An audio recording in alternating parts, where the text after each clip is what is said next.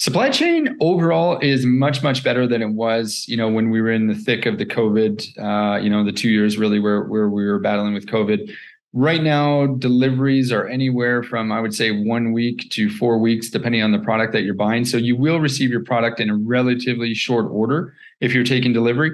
But one thing that kind of contradicts that is that premiums on physical products are still very, very high. Probably the highest I've ever seen on American Eagles. American Silver Eagles the other day were almost 70% premium above spot.